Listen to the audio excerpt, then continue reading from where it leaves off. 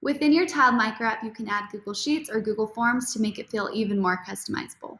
To add a Google form, click on this send icon on the top right corner, click on the link, and push copy. Once you're within tiled, you can design a page that you want your Google form to go into, but just to show you on a blank page, you can drag this Google form over, resize it to be however big or small you'd like. You can center it with these lines, and then paste it in this embed link area and your form will appear.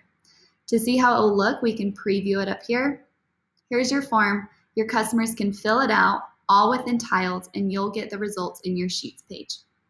Be sure to reach out to us at help@tiled.co or visit our help center if you need help with anything.